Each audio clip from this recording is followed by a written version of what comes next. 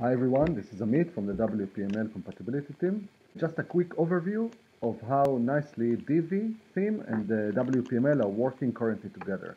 Let's look at the front end for a second. As you can see, I have my menu here with home. There's only one page I translated, and we have the switcher here. We'll go over the backend in a second, but just to see how this homepage is built. Okay, and then when we switch to Spanish, you can see the page is translated, the title, and then all the sections and the layouts coming from Divi are translated as well.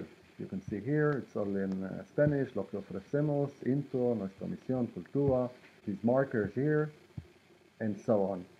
Okay, let's add the contact page, and then we can look how is it done. So I'm going to go to the pages. I'm in the admin of Divi, and let's switch to English because I'm in Spanish now. Make sure I'm there. Add a new page. Okay, so this page will be the contact page. I'm going to use the page builder of Divi. This is the power of Divi. Create your own layouts, save layouts, or use pre-embedded layouts that come with the theme. For the easiness of use, let's load the layout that comes with the theme. There is one for contact. Let's look for it. So this is here. Okay, I'm going to load this contact us layout. What this does, it creates the sections and the layouts for a contact page. Let's publish this page for a second and then look how does it look on the front end before I translate it. Okay, so I'm going to go back here, go to English, and then go to the contact page. Okay, you can see you have a map here coming from Google API. Then we have Get in Touch title with a form, submit button, and some information. Okay, let's translate this page. So the correct way to do that with WPML is to duplicate the current page to Spanish and then go on and edit it. There is another way that I'm going to describe in the tutorial coming this week, but this is like the recommended way. Click duplicate and the page will be duplicated. Great. Now you can see there's like a Spanish duplication here. Let's go there to edit it. I'm clicking on this pencil here. This is a normal way when you're duplicating. And now I'm going to translate independently. I'm going to click that button so I can edit and translate what's needed. Good. We're in Spanish and let's translate. So this is contacto instead of contact. Now for each of these layouts, I can click on this edit button here and then change the strings or the text that needs changing. So let's say this is will be in Spanish. It will be oficina central. Save. And I'm going to save this section. Now the contact form.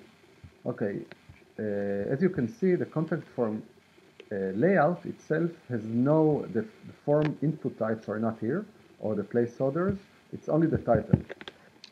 So let's translate this.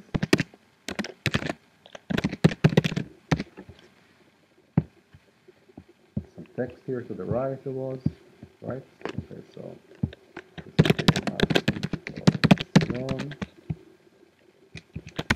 let's do something quick.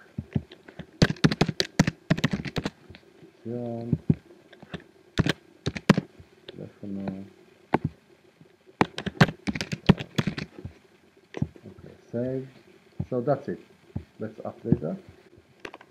Okay, now that the page is loaded, let's go to the Spanish version of the Contact Us page. See what we have now. As you can see, we have the Contacto. The page title is translated. We didn't translate the sidebar, but let's forget about it for a second. Then we have this title of the form and más información here. And these fields, the placeholders, are already translated. Let's see how that was done.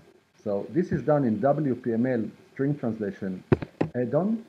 Let's go here and click name, for example.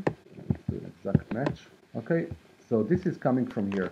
Let's say I want it to be nombre y apellido.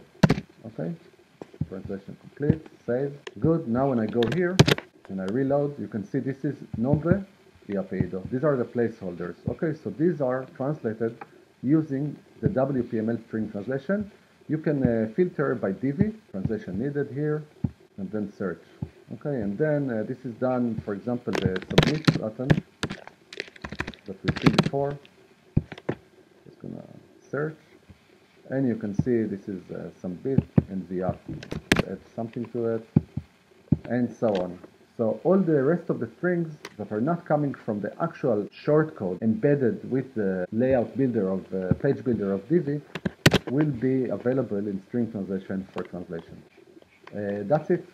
Please continue reading the documentation for more information.